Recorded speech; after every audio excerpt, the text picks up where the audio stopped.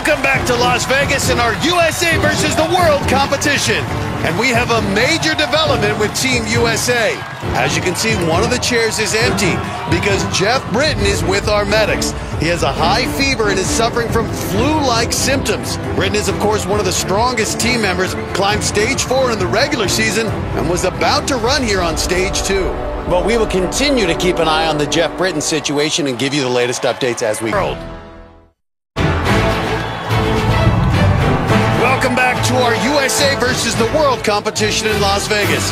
We have some breaking news for Team USA.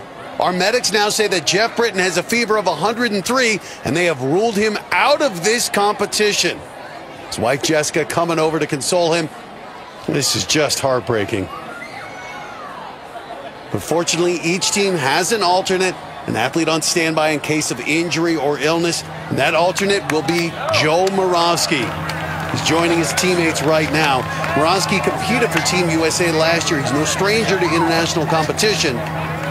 He's been watching from the stands, but now he's changed his clothes, needs to get himself mentally prepared. He'll have to run in just a few minutes. And this is the reason we have alternates for situations just